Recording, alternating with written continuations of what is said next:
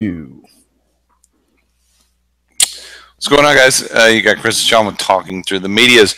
We are going to do an episode of We Got Your Mail. As Chris has explained, sometimes people will misspell things and we get your mail, but fortunately we will answer your mail. And I think this one was kind of ironic. Chris, what was it? What was the first line in this question? This first question. Chris is on the line. He's in my inner narrative. Chris, fire away. What was the name of this first line? Well, we got an email from a young punk named Dave. No, my Morgan Freeman. And in the universe, sometimes somebody will send an email to the wrong carrier, and we will answer it right now. His name was Andy Dufresne. Right?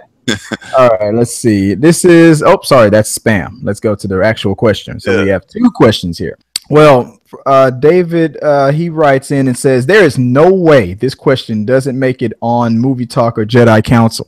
I'm sure that's true because we got your mail. So it's completely true. He's 100. You know what? This guy is a soothsayer. He predicted the future. There is no way because there is no way.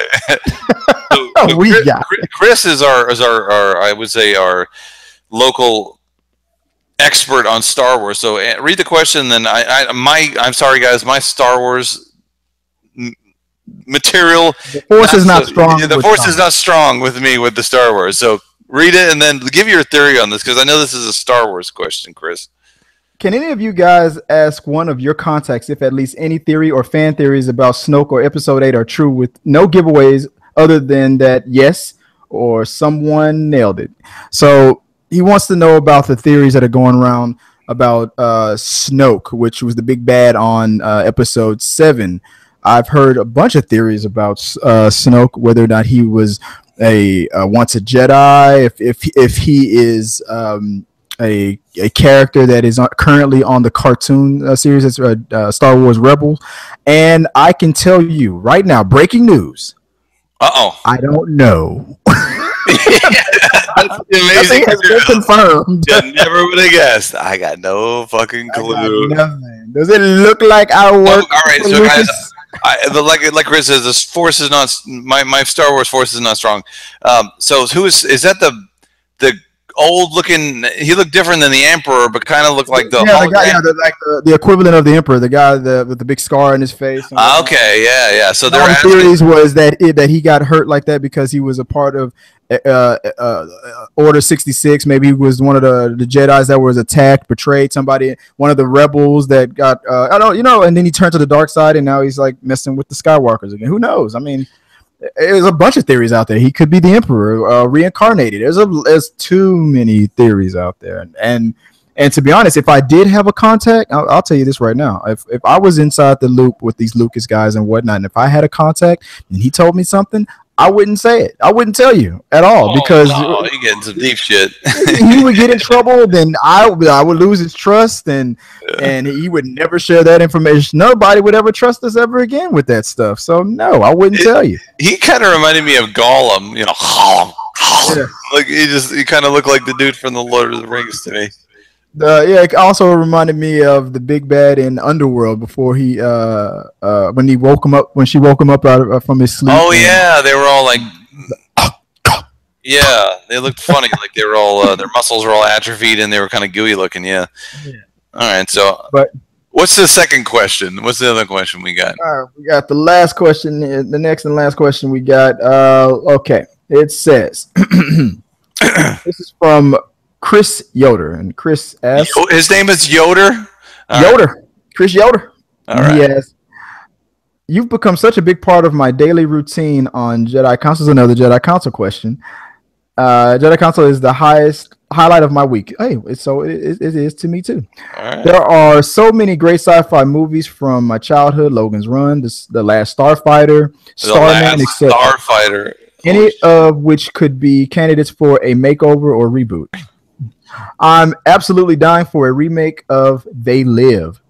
The story is so deep, and I love the way John Carpenter was able to present the idea with Roddy Piper and Keith David. I'd love to see that story redone with today's CG technology. What other films from the 70s, 80s, or 90s do you think would benefit from a technological remake / reboot? So interested to hear your take on this question. Thanks for making my day go smooth. Do you remember the John Carpenter one? I remember bits and pieces of this movie.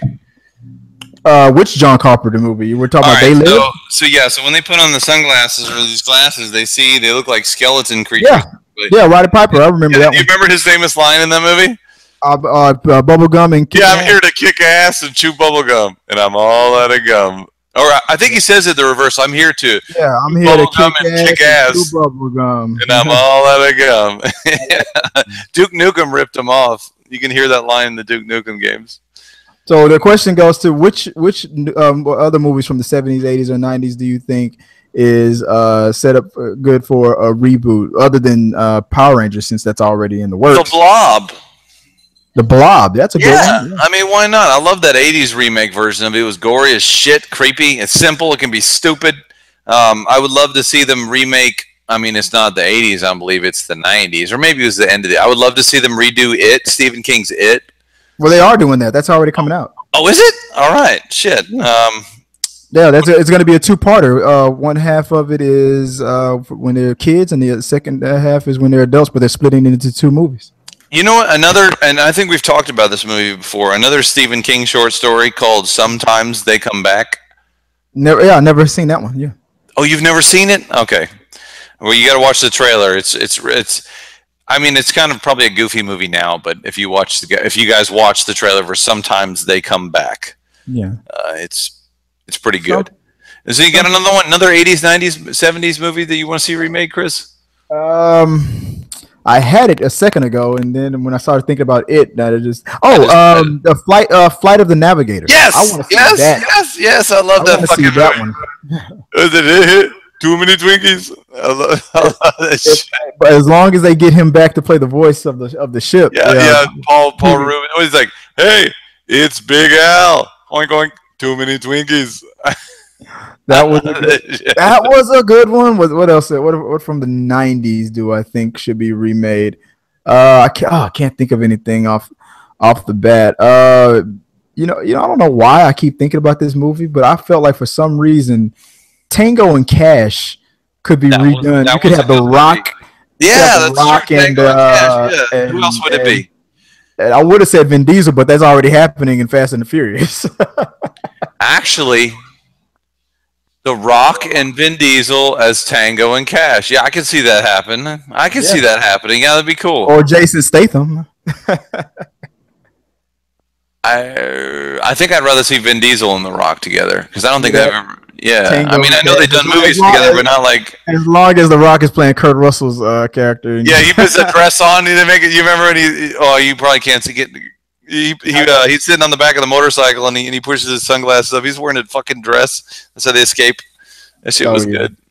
And from another one from the 80s, I don't know why I want to see a remake of Clue. I want to see an updated version of Clue with modern comedians that be trapped in a house. They got to figure some crap out.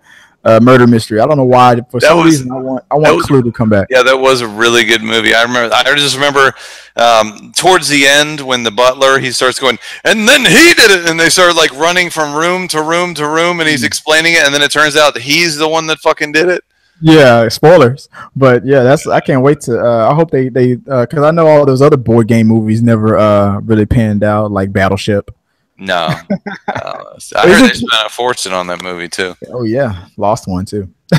I think I would be really excited about the Flight of the Navigator though, because that was one of my all time favorite movies as a kid. I mean, like, yeah, you know me, movies where kids are the heroes, man. I love those adventures.